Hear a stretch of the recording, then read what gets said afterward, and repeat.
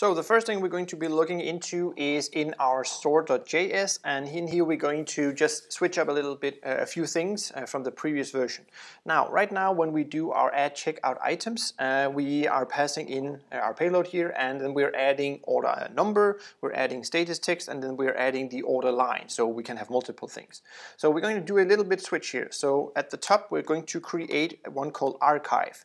And this one we're going to set to false because we don't want it to be archived as soon as we push it into the orders array, right? It needs to be false and only change once we do a click on a button, right? So that's the first one we're going to create. Then we're going to create one called store orders. Without the S, just store order, and we're also going to set this to false. So these two we're going to be using to determine if it should be shown here, and also to do the calculation over here, so we can it will be easier for us to control everything.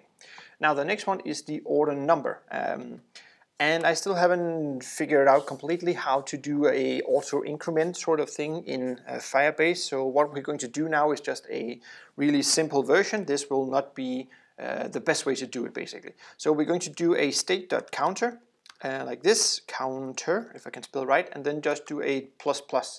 And then of course we need to also add the counter up here. So let's do that here. Let's do this here, and let's just set this to 0 for starters, right?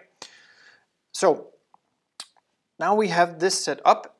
We have our archives, we have our store orders, we have our order number switched to this, and then we are going to not start it because our CSS, what we need to check here is, because we are using CSS, we're going to check and use our sass map here, or our theme here, to control the colors. So our colors is called in progress, that's the orange one, it's called incomplete for the red one, and it's called complete for the green one.